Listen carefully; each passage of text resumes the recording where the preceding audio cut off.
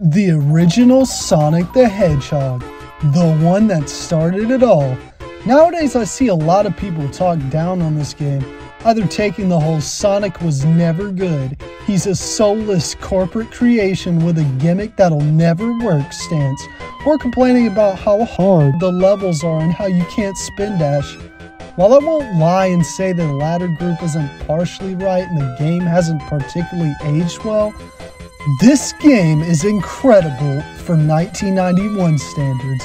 It was one of the first games, along with Street Fighter II, to feature expressive characters who are depicted that way through the graphics, not to mention this most important achievement, ending Nintendo's nigh monopoly on the video game console market at the time, leading to the different options we have now. I think the game is pretty good for its time. Sure, they were still trying to figure out what Sonic is, there's some mild trial and error there, the spike bug, and the slow levels don't work well with a character who moves fast, but this game deserves respect. Now that I'm done talking about my opinion on the game, let's get to what this video is about. On January 1st, 2021, a prototype of this game was released by Hidden Palace after someone named Buckaroo found it on eBay of all places in 2020. For nearly 30 years, there were no prototypes available of Sonic the Hedgehog 1, just screenshots in the various officially released versions of the game. But despite that, this obviously isn't the only prototype of the game, just the only prototype we have publicly available right now. I mean, this game was in development for nearly a year and a half, so there's gotta be more than that. Well, there is, and today I'll be discussing that. There are multiple other prototypes that are hard to find information on, but are chronicled by the cutting room floor, so big thanks to them. One of these early prototypes has a title screen that doesn't scroll, which can be seen in this video featuring the game running on a Sega Terra drive, which was an obscure Japan-exclusive IBM PC with a Mega Drive built into it. This is what the demo featuring Sonic and his scrap girlfriend character Madonna, zooming into the screen that you may have seen before, was running on, and that demo was meant to be played in stores to show off the hardware. There's also this video that features early Sonic 1 footage that I'll link to in the description that contains a very different version of Green Hill Zone with a different version of the Hedgehog enemy who can be found in the files of the prototype we have, monitors that cycle between power-ups, wonky physics, Sonic runs way too close to the right side of the screen, the debug mode HUD is on the bottom right, the water and sky are the same color like on the title screen in the final game, and the flowers are different and the rings HUD just says ring like the prototype we have. Also, this video has a guy describe Sonic as a less renowned hedgehog, which is simultaneously the worst staging and best staging thing I've ever heard in my life. There's also some screenshots of a version similar to this one that features other stages. Marble Zone's lava is different and the torches aren't lit. Spring Yard Zone, or Sparkling Zone as it was known at this point, has pink roller enemies, motobugs, and just looks different. Then there's the builds that are assumed to be the one featured at the 1991 Winter Consumer Electronics Show. This one has the press start button on the title screen. If you didn't know, the final game doesn't have one because of a glitch. Another fun fact, all of these title screens, including the final one, aren't centered properly. Hope you can sleep well knowing that information. I don't want to bore you with discussing some of the other screenshots, so if you want to take a look at them, just go to the cutting room floor page I linked. As for interesting things about this build, there's no background in Labyrinth Zone, the flying saucers, and yes, since they're identifiable, they're not UFOs, they're flying saucers that are seen in Marble Zone in the release prototype are red instead of green here. The debug mode is in the score like the release prototype in the final game now. We get a better look at the early lava, and the special stage blocks are all yellow. There's also another video using early footage very similar to the release prototype that I'll link below. Now, before I get to the final prototype, I think it's time we talk about some unreleased ports. In 1991, the Italian gaming magazine, The Games Machine, had an article on home computer ports of Sonic 1, mainly an Amiga one.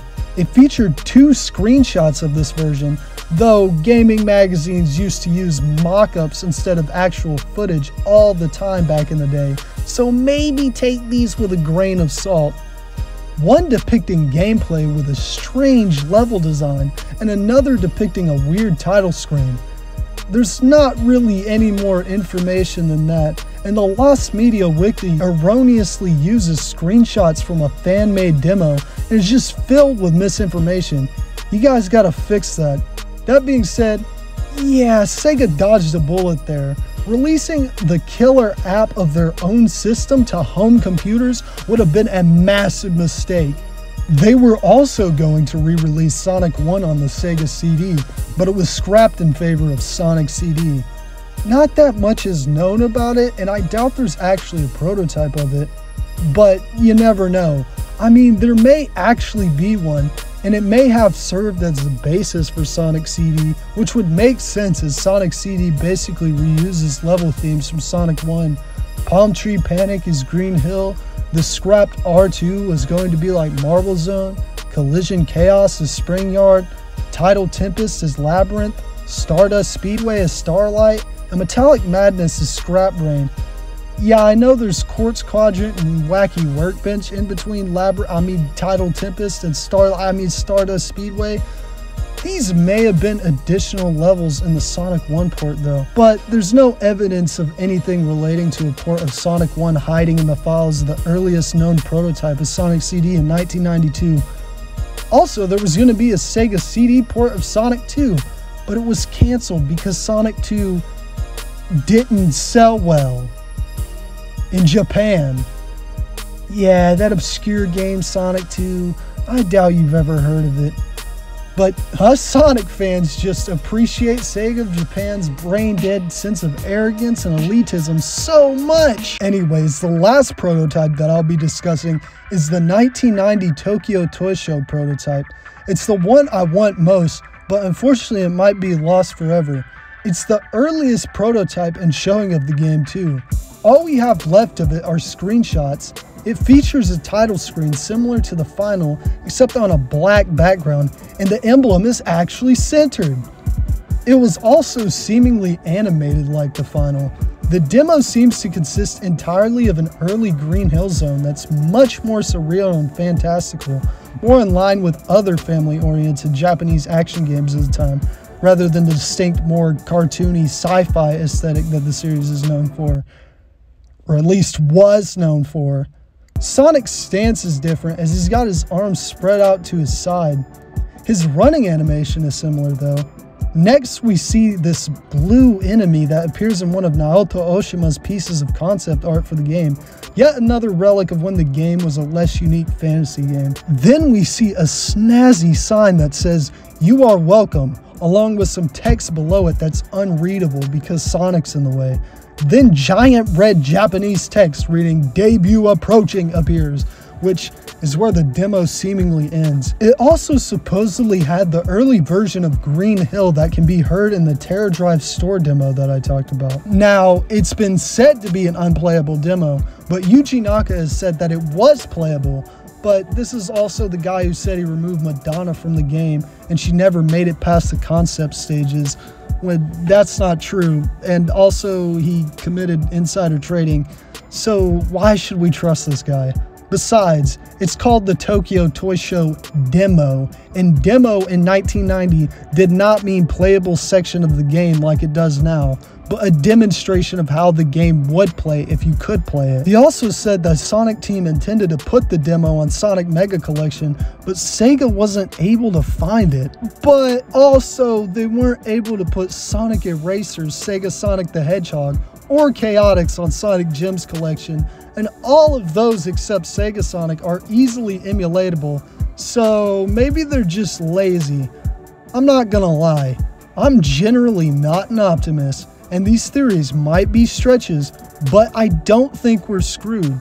In this picture, you can see the demo playing on 2 monitors, which might mean there was more than one copy produced. but it could also mean they were just able to display the demo on more than one monitor. Also, somebody could have stolen it like with Sonic 2. But if either of those situations aren't the case, then these other prototypes I've discussed might have some leftover data from this build that we can see if we find them. And this isn't much of a stretch either, as the prototype that we do have has an unused object called Object 6 that follows the HUD and is a couple of red pixels and is theorized to be a leftover of the debut approaching text, which I'm inclined to believe, as Objects 2 and 3 have code that can be seen in the Sega R&D news footage dating all the way back to February of 1990, 4 months before the Tokyo Toy Show. These were removed from the final game, so other leftovers from this demo may have been removed from that prototype as well.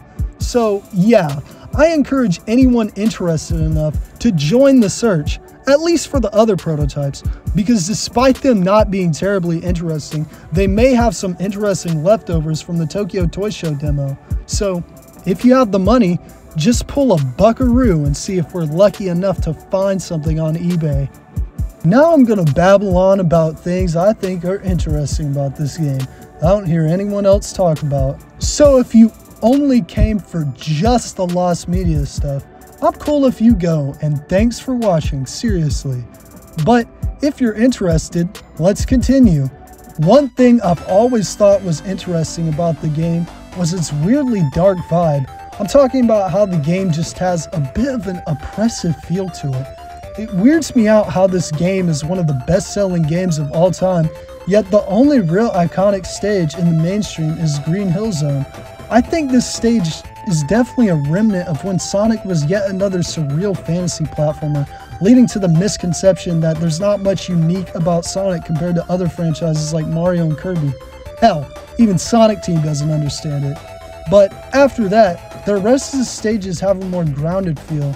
Well, at least as grounded as platformer levels can be. Marble Zone has this very oppressive feel to it. Spring Yard Zone is like a scrapyard with these ominous mountains in the background covered by a thick layer of an unnatural grayish and reddish purple sky, reminding you of the former beauty of South Island and how it's become polluted. Labyrinth Zone also has this very threatening aura. It's very claustrophobic, there's ancient traps everywhere, and that green water. Starlight doesn't have nearly as much as a creepy vibe, but it's nowhere near as vibrant as Green Hill Zone. You're just running around the construction site with nothing but plain brick buildings in the background, which I know this might sound cringe, but it just gives me liminal space vibes. Scrap Brain Zone, being the last level, is obviously very threatening. Starting off with a gross warm-colored sky and giant factory in the background before eventually being brought into yet another claustrophobic area, that being Robotnik Space. The music conveys the vibe very well with its two different sections, one which conveys the hopeless feel that the bass gives off, with the other one conveying the sense of hope that Sonic gives off and encourages players to go on. The special stages also have this trippy, dreamlike aura with this uncommon timed soft music. Once again, another relic of the surreal fantasy vibe they were originally going for, though it fits well because pretty much every other special stage since also has this very surreal vibe. Also, a lot of people don't like the title cards, but I do. They're very simple and add to the cinematic feel of the game. So does the title screen, albeit unintentionally with its missing press start button text. Same with the 3 acts. A lot of people don't like them from a gameplay standpoint, and I understand that, but 2 quote-unquote acts doesn't really make a lot of sense, does it? I think Scrap Brain Zone really showcases the potential the 3 acts could have had with you starting outside, then going inside, then going back to Labyrinth Zone. Weirdly enough, Sonic 4 of all games is the one to actually do this with different acts taking place at different times of day and whatnot. That's some faint praise, however. You can also choose to kill Robotnik at the end of the game. Why'd they even include that? I guess we'll never know. But the whole vibe and environmental message may have actually made more sense with the original level order. It originally went Green Hill, Labyrinth, Marble, Starlight, Spring Yard, and Scrap Brain. But if you switch Marble Zone and Labyrinth, it makes more sense. Sonic goes from the beach of South Island to going underground from the same grassy terrain to deeper underground, coming out of the natural environments and ancient ruins into a peaceful city under construction to polluted junkyard to Robotnik's base. It makes even more sense when you consider that the under construction element of Starlight was more emphasized in the prototypes, and Spring Yard was originally a completed city, Sparkling Zone. It flows really well, and the players get to experience the island becoming more and more polluted as they play the game. Yeah, I know Scrap Brain Act 3 sending you back to the labyrinth messes with that order, but that was added late into development. Also, the final version had to be changed for balancing reasons. The game probably would have failed if Labyrinth was the second level. But Sonic 1 does deserve praise for its environmental message and how subtle and natural it is. You don't really think about it, and they weren't forced by some government agency to put it in the game because they want people to think they care about the environment. That's just what they went with. That's how you do a quote-unquote dark Sonic story right. Like this in Sonic 3 and Knuckles. Not some dude getting executed and a little girl getting shot. Not Shadow shooting people because he's confused. Not Sonic getting stabbed in the stomach by Satan causing his Final Fantasy ass Princess Peach ass girlfriend to cause the apocalypse. Not Sonic and Tails arguing over dumb shit. Not Sonic being tortured for 6 months and Tails going insane. Yeah, I know that was added in the translated script, but still. Not all the cartoony characters being sad and depressed like they're on Ritalin and acting like soap opera characters. Just have some stakes like the classic games. That being said, the 8-bit Game Gear and Master System game by Ancient has a very different interpretation of Sonic and doesn't have that much of a dark vibe. That game was the first project by the GOAT of GOATs, Yuzo Koshiro's dev team, and was developed basically simultaneously with the original. This is why some things are off, like most of the music not being the same, along with some quirks like the edges on the dirt on Green Hill. But the 8-bit game has more of a 1920s cartoon style to it. Like, the special stage music just has a very 1920s feel to it, and Sonic's just a lot cuter. By the way, am I missing something, or did Mega Man 7 just totally rip off those special stages?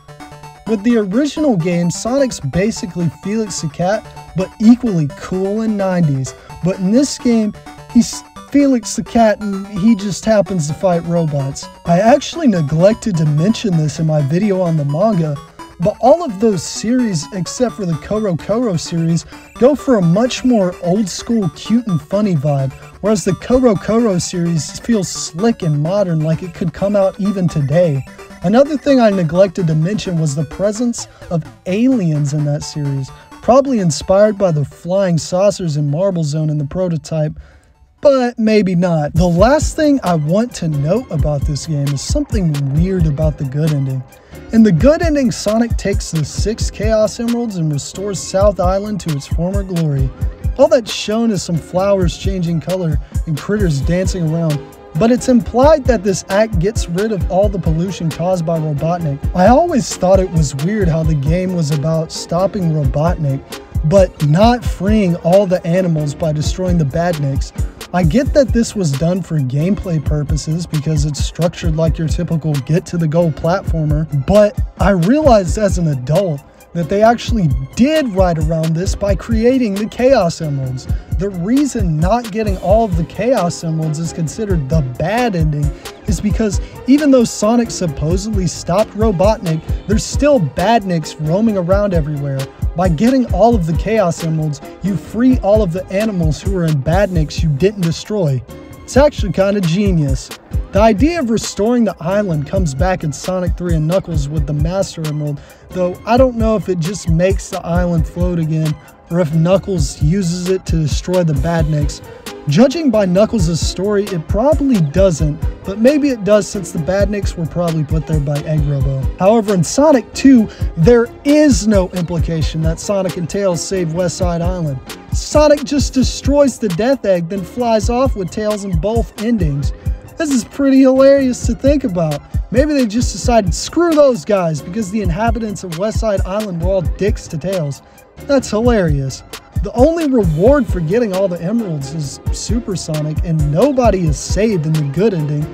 Good ending my ass. At least the bad ending establishes Sonic and Tails' relationship in a kind of beautiful way. Even fast forwarding to Sonic Adventure, Sonic just leaves Station Square in ruins because Sonic Team forgot he could just use the Chaos Emeralds to restore it. Maybe he does that off screen. Also, is it really hard to believe that Sonic could learn Chaos Control in Sonic Adventure 2? Like I've been saying, he saved an island using just 6 emeralds in the first game. I get that the game has a lot of genuine plot holes, but why is it so hard to believe that Sonic could learn Chaos Control just from seeing Shadow do it? Have you ever used Chaos Control? Exactly, it's not a real thing. So how do you people act like you know the mechanics of it? I'm more concerned about what happened to the fake Chaos Emerald he used. So the moon is destroyed, and there are technically 8 Chaos Emeralds lying around now. Yeesh. Good luck with that fucking lore master, Sega. Anyways, thanks to TCRF and Sonic Retro, and thanks to you for watching. Now I'm gonna go feel some sunshine.